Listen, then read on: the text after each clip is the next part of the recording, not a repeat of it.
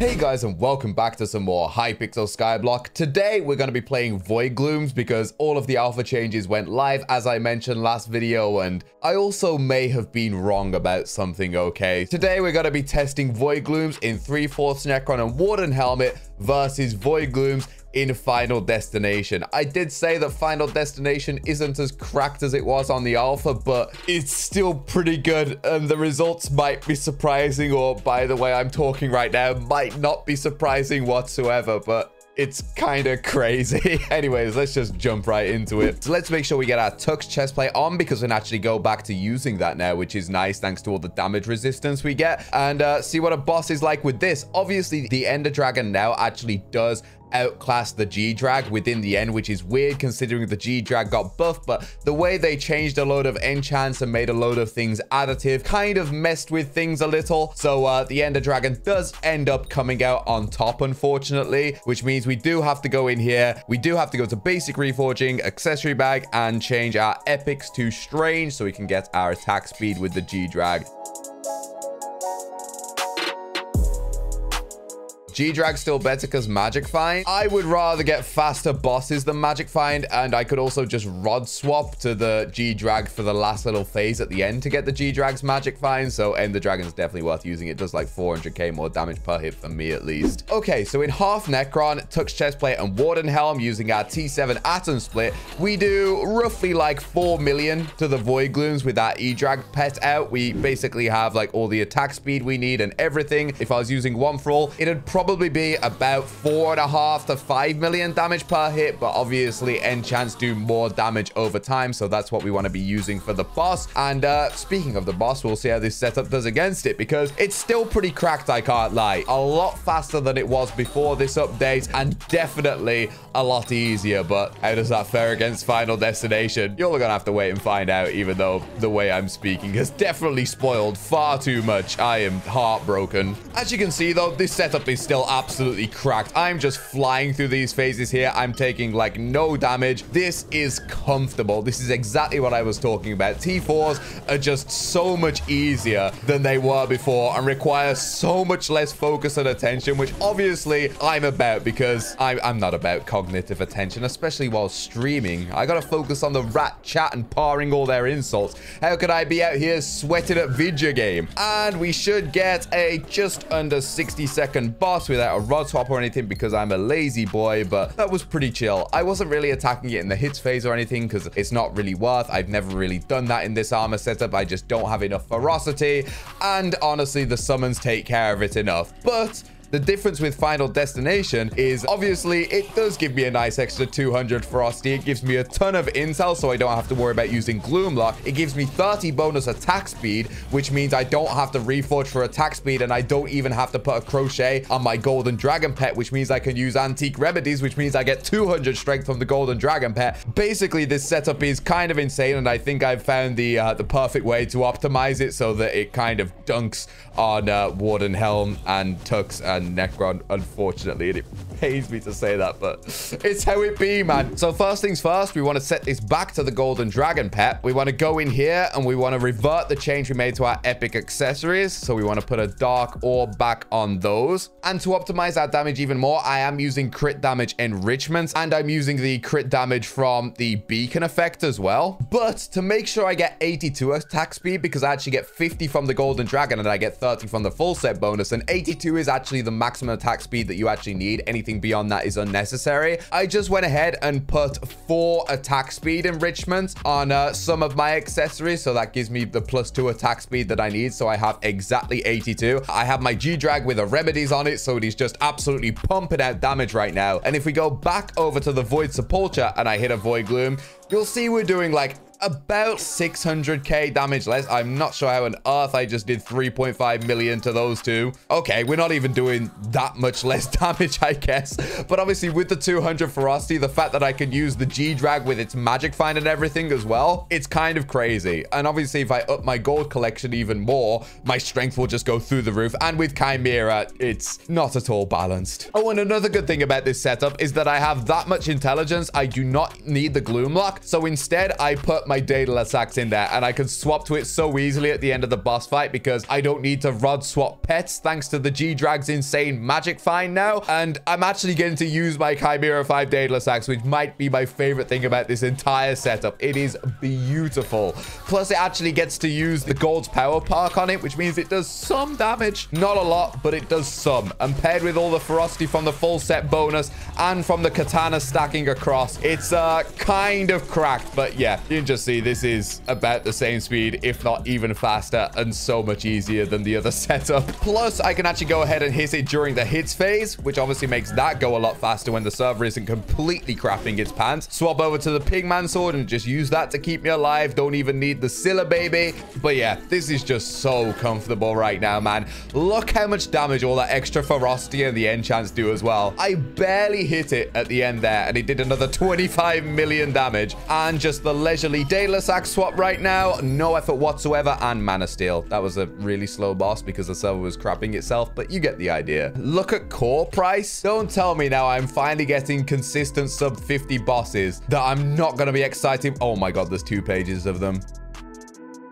Yeah, we all saw this coming, to be honest, chat. I knew I'd drop the Judgment Call once it finally plummeted in value. I finally dropped the Scythe Blade when it's worth like 5 million coins, when it used to be 100 mil when I started grinding for it. And now the exact same thing is happening with Judgment Core. At least that means I'm going to drop one imminently, right? And to top it all off, $100 from Pink Sapling saying I smell. Today's just not my day, bro. Null Spheres are also dead. 9,000 null spheres for 3.4 mil. That's how I feel about that price. Obviously, the straight up damage numbers are a lot less. I mean, not a crazy amount less, especially when I'm sneaking, to be honest, which is ridiculous considering how much cheaper this setup is and how much more it protects you against Void Glooms. But the amount of ferocity and the fact that it means I can use the G-Drag and not have my accessories reforged for attack speed means my damage takes a pretty big leap, even more so if I up my gold collection. And yeah, with the ferocity factored in, the fact that I can go through the hits phases a lot quicker will definitely speed up my bosses a ton more. So even if right now I'm doing what, like 4.3 mil? What the heck? Okay, so even if right now I'm doing those crazy numbers, I'm guaranteed at least 200 ferocity regardless of anything else whenever I sneak, and I get another 400 when I use a katana. Think of how much damage I'm basically doing per hit with all of that combined, bro. That's all I'm saying. I think the way I've gone about this setup is perfect, to be honest, because I've made like no compromises. I have a perfect 82 attack speed, and I've done it in the way where I minimize my loss on my crit damage as much as possible. And this setup is working a treat for me, bro. I've been getting like consistent 45-second bosses off stream, which is beautiful considering you all know how much I sucked at getting the sub 60s beforehand. E-Man has ferocity resistance, not in the hits phase it doesn't, which is why I'm saying my bosses are going so much faster, because I can hit it during this point as well, which I usually just don't even bother with. But yeah, look at all that ferocity and enchant damage, bro. No legion or anything, by the way. I just got it down to 110 million. I could not even get close to that before. It's so good, man. Sadly, my bosses are pretty slow because obviously refraction is always what's on stream, but that's nothing new. And we get in the Dayak swap, and I got Big PP1 and Ender Snake rune. Didn't quite pull off the Dayak swap, but Barry's coming in clutch with that plus 20% magic find. I can't believe he's actually here, and his perks are kind of good. Do you want to buy 100,000 kill Final Destination? I'm all good, thank you, man. Buy it, please. Your boy doesn't need the extra resistance. Maybe if I was still crap at E-Man, but maybe I do need the 100k set. I want to see this with my own eyes. I haven't even seen him yet. This is so weird. He's basically just a Jerry Pug as far as I'm concerned. I like how the admins did the secret bonus thing, though. That's a bit of fun, and I rate that. And the secret bonuses are sick. 15% increased spell damage, but 15% less mana. Enchanting's cheaper, which will be nice for applying Master Stars, I guess. And 20 magic find. Beautiful. 15% more enchanting and alchemy. The +2 clicks in super pairs is nice, especially considering they up the odds of getting T7 bucks. Oh, I should actually go do that. Let me just test my RNG on stream, because obviously I'm not going to drop a Judgment Core. So let's see if I can at least get something. You all ready for some intense gaming?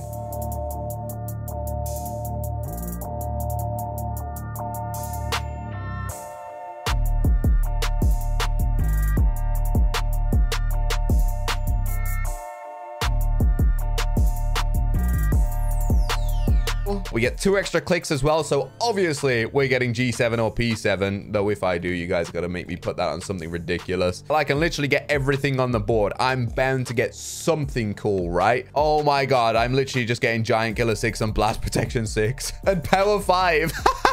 Those are my rare drops. That means I'm getting a Judgment Call this stream. I believe even Barry couldn't get me a T7, but Scather prices have died. I'm not surprised, man. They up the odds of getting it by 4 times. Little do we know, Hypixel's way of reducing inflation was to literally kill the price of absolutely everything. Judgment Calls, down. Scathapet, down. It just means us rich players get to bag hold even more money because we have nothing to spend it on except pet skins. All right, this is more like it. Sub 50 boss with a Dayak swap.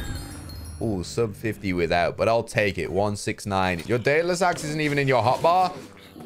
Ah, see, we were just going techie with the Reaper size swap. Sometimes I just like to have a bit of a challenge, you know. Void Glooms are just so easy these days. Refraction has a normal forehead. Stop bullying. Finally, a good opinion in the chat. It's only taken, what, 7 years of streaming to get to this point?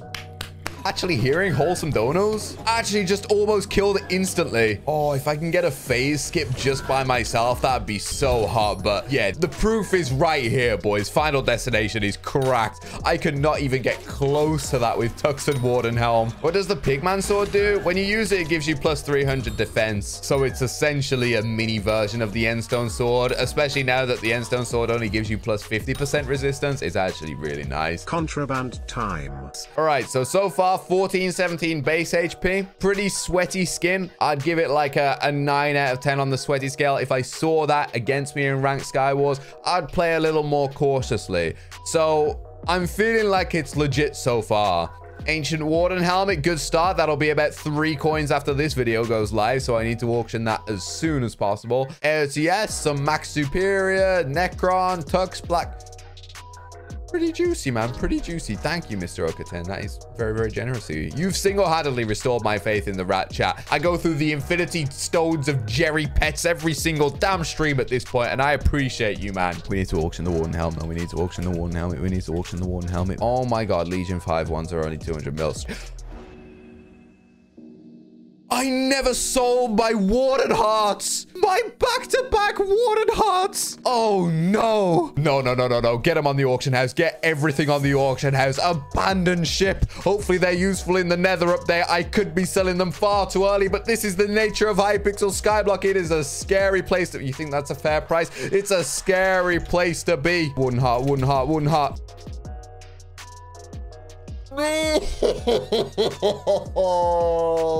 I'm absolutely throwing. I regret discovering this strategy. I'm gonna regret posting this video. Oh, what do I do to this game's economy? I'm sorry in advance, all Warden Helmet enjoyers. We can pray that it's useful / required for the Nether update, at least before it gives you something that's better than the Warden Helmet, which is very likely. But maybe for the first week or 2, the Warden Helmet will be elite. Yeah? I'm on copium so hard right now, bro. What do you recommend for Atom Split? OFA or enchants? If enchants, what enchant should I go for? Enchants, 1,000,000% enchants. Yes, get them. They are less single hit damage, but they do more damage over time. Enchants that you should go for, ideally T7, of course, but they are ridiculously expensive, and I understand if you can't afford them. I'm a Nick. This is a terrible idea, but we're gonna go with it anyway. If you can't get T7 enchants, I would absolutely recommend getting T5 with some T6s. The T6s I would absolutely recommend. Thunderlord 6 is insane. It's like the only multiplicative enchant left, and it does crazy amounts of damage, so absolutely get Thunderlord 6. Ender Slayer 6, of course. That shouldn't be too expensive. To be honest, none of the T6 enchants should be too expensive right now, considering they've made them a lot more common from experiments.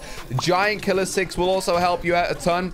If you can get a higher tier of Lifesteal or Siphon, try and get that, although those tend to be kind of expensive. If you can get it for a good price, Sharpness 6 is also worth it. As for ultimate enchants, I would say get Swarm ideally. If you can't afford Swarm though, just get Ultimate Wise and you will be living large, my guy. And I almost just killed it instantly again. Just once. I want to see it happen. And you give me that. Oh, I did. I Reaper Scythed it again. Is Swarm better than Soul Eater now? Circumstantially, I suppose. The only reason I say to put Swarm on the katana, not Soul Eater, is because when you spawn the boss, your Soul Eater will proc once, and you will most likely have the soul of a regular Voidling Fanatic, which will be pretty underwhelming. Swarm will just apply on every single boss hit because it gives you more damage depending on how many mobs are around you. And obviously, since there's a load of Voidling Fanatics around you, you'll get a bit of extra damage off of Swarm. It's not going to be crazy, but it's the best ultimate enchant outside of Chimera, I would say, for Void Glooms. You bought Thunderlord 6 prices from 70k to 700k in the auction house. Good job, Refraction. Bro, Thunderlord 6s are literally so easy to get. You don't even have to buy them. You just go into dungeons, do a few frag runs, and still you get Stormy mobs, and literally every single one of them will drop a Thunderlord 6 buck. Anyone that knows how to do that will now make absolute racks off of it and stabilize the price again. You'll be fine, I'm sure. Thunderlord 6 is literally infinite in quantity. That's why I'm recommending it, because it's basically free. Where are the boys? Oh, they got despawned by the dragon. Oh my god. Oh, well, Final Destination's so OP. We don't need them. Hey, the one benefit of being unnicked without even asking. What a king. And didn't even break a sweat. And I get Twilight Arrow Poison. Sick. I don't know why I decided to be so brave and firm that I wanted the fast boss time. We got it, boys. We ignore the death. Oh, never mind. We're leaving this lobby immediately. Do T4 with no armor? That's literally impossible at this point, man. At one point, it may have been possible if the boss didn't despawn first, but that is literally impossible now that Endstone Sword doesn't give you 100% damage resistance. I don't even think you could do it in 3/4 Tux anymore. Oh, that's unfortunate. I never got to complete that challenge. I actually don't think that would be possible anymore with the Endstone Sword nerf. All right, Tobinator, it's your turn to step up. You in the ring, boy. Oh, this guy's still here. You love to see. All right, that skin is hella adorable. How can a face like that betray me? It's actually happening. Oh, thank you, Tobinator. Love you, brother. Someone bought my watered heart. You are a maniac, but I appreciate you. Thank you, man. Now, I guess it's time to auction the other one. If these jump up after the Nether update, I'm going to hate myself, but I've held on to these for far too long. Ooh, 220% magic find. Yes, Barry. All right, 46.4. We're getting there. We're getting to the off-stream times. Before this update, you would have never seen that in a million years unless I was getting carried. This is crazy. No wonder Judgment Core prices are dead. I actually had hope for getting a Judgment Core this stream. Maybe I should whack the clown makeup back on. I'm thinking, you know what? For once, I'm not dying to like every other boss I spawn. I'm getting them consistently quickly. I'm getting crazy amounts of magic firing from the G-Jag buff and from actually being able to swap to my Daedalus Axe. It's gonna happen this stream, right? I also did like an hour's worth of Void Glooms before I even started streaming to get some of that RNG out of my system, you know? Nothing, but it's okay, because these last few bosses are gonna come in clutch and drop me an enchant rune, right? Finally, Man of Steel. 169% magic find. We've come full circle. It was nice at the start of the stream, and now at the end of the stream, it just mocks me. Thank you all so very much for watching. If you enjoyed, please be sure to leave a like and consider subscribing, and I will see you all soon.